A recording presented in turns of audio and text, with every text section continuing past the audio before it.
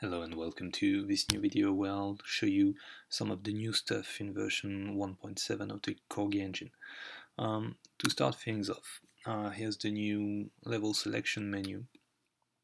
Really basic stuff, basic GUI buttons with images, but I think it does the trick and it should get you started if you want to have your own level selection screen.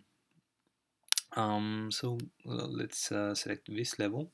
It's one of the new levels. I created this one because some people have complained on forums and stuff that the Corgi engine could only allow you to create a game similar to the uh, Corgi game that is featured in the demo levels.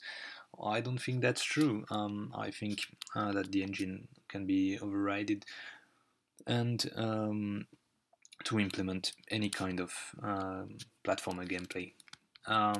So yeah, to showcase that, I've created this level. It's obviously a complete ripoff of Super Mario's first level.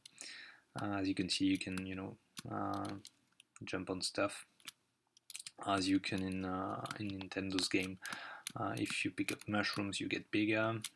If you get hit by these little guys, you get smaller, and you have to survive. And if you get hit again, you die, like in the Mario games. I've also added a new pause menu.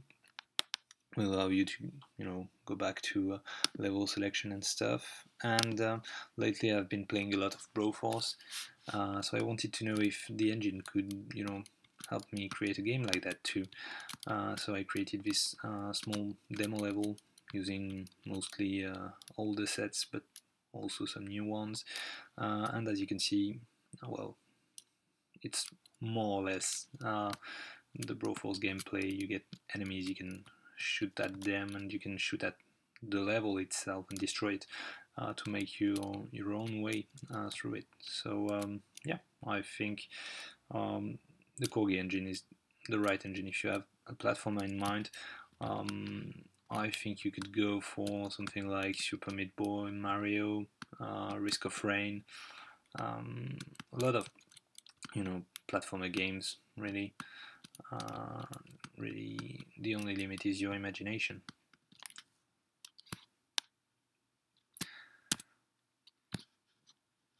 So yeah, you might be wondering, how do I do that? How do I take the Corgi engine and create my own game, my own gameplay from that? Um, so as you'll see, it's very basic. Here I have the hipster level Super Mario stuff open in Unity. If I go to my list of playable characters, you will see some familiar ones and this new guy. Um, as you can see in the inspector right here, it's basically the same prefab as the other characters. It has a sprite renderer, animator, box collider 2D, rigid body 2D, Corgi controller script with some tweaked values here, and it doesn't have a character behavior. What it does have instead is a Super Hipster Bros character script. And if we open that, we'll see that this script extends character behavior. So it's basically a character behavior with stuff added to it. For example, there's a new grow method and a shrink method. What these two methods do is that they change the scale of the character when it takes a mushroom in this case. And you can also reset the scale. These are methods I added because I needed them for my Mario-like gameplay. But there was also existing stuff I wanted to change. For example, when my character takes damage, I wanted him to shrink or to have a different behavior.